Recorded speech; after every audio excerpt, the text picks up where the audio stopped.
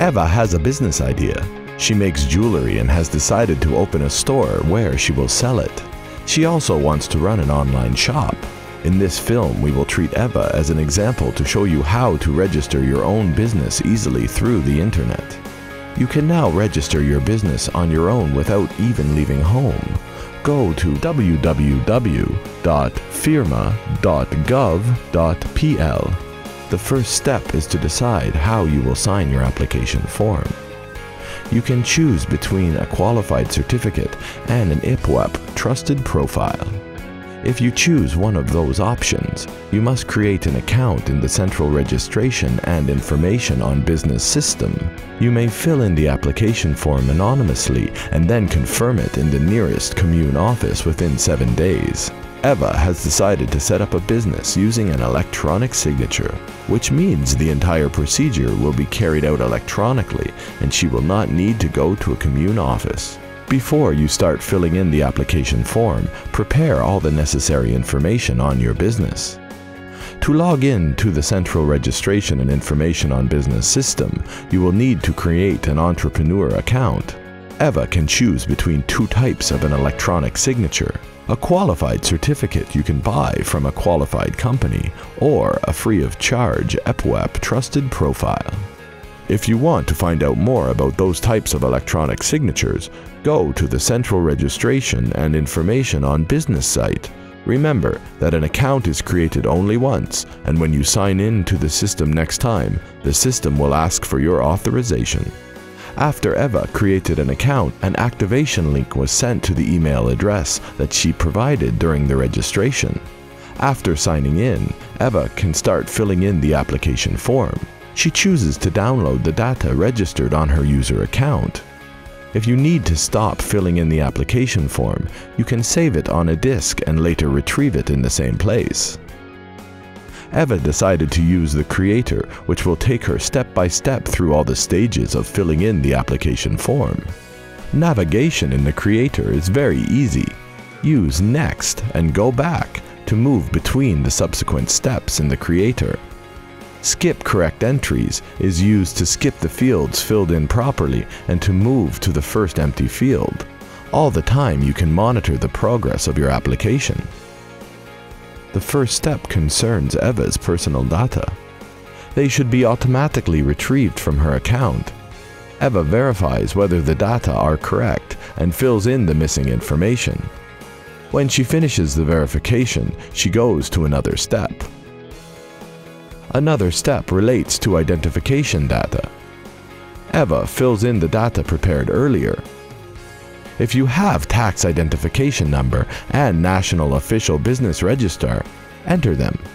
If you don't, check the field. Eva also confirms having made the declaration that she is not banned from running a business activity. In the next step, Eva enters her address. She starts by entering the postal code. Then, most of the data is completed automatically. She only adds the missing data. Eva's residence address and permanent address are the same, so she clicks yes. Now Eva starts describing her business. The business name must include the name and surname of the person setting up the business. Since Eva will work alone and she is not planning to employ anybody, she enters 1 in the first field and 0 in the other. In another step, Eva specifies Polish Classification of Activities 2007 codes for her business. Using the code browser, she selects online retail sale as the predominant activity of her business. Select the code relevant for your activities. Additionally, Eva completes the application form with other forms of activity. She selects appropriate codes from the drop-down list.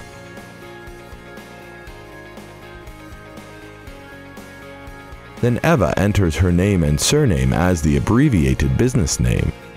She also enters her contact details. Those fields are not required, but we suggest filling them in so that it is easy to contact you. Next, Eva uses the drop-down list to select items related to the main place of business and moves to another step. Here you can also enter information on an additional place of business. Eva is covered by the insurance provided by the National Health Fund, so she selects that item in the drop-down list, and then enters the business start date as the date when the obligation to pay contributions will arise. If you are insured with the Farmers Society's Security Fund, the creator will allow you to enter additional information. In the next step, Eva must select the respective head of the tax office. When Eva enters the first letters of the town where she is going to pay taxes, the system suggests matching names. In the latter stage of filling in the application form, Eva must select a form of the natural person income taxation. In that part, you must decide on the form of taxation which fits the type of your business. Remember that the selected form of taxation requires you to apply certain manner of tax settlement, as specified in the application tax regulations. If you want to learn more, go to the site of the Ministry of Finance. Eva will keep the entire account records at home. She selects an appropriate item from the drop-down list. When you decide where to keep documentation, indicate the actual location of the records. Let's move on. Eva answers the questions in the Other Data section. If any of the options relate to your business, click Yes. In the next step, Eva can give information on her bank account. That field is not required. It is, however, convenient to provide this information here because later the account will be used for the reimbursement of overpaid taxes. After clicking Next, you can add information on granted powers of attorney. Since Eva has not granted any powers of attorney, she leaves the fields empty. The last step in filling in the application form is adding attachments. Eva does not need to add any files, so she goes to verify the application form. If the application form contains any errors, the system will inform about them. Eva appends her electronic signature below the application form by clicking Signed and send the application form. Eva's application form has been sent automatically to the Ministry of Economy. The screen displays a summary window. Eva has printed her application form and saved it on her computer. Since she is a signed-in user, she can access the application anytime in the My Account, My Applications tab. Congratulations! Together with Eva, you have successfully registered your business. Remember that submitting a central registration and information on business CEIDG 1 application means that appropriate information is also sent to the Social Insurance Institution, the Central Statistical Office, and the head of the tax office. If you have any questions regarding the registration of a business, call the office 24-hour hotline at 801-055-088. Good luck!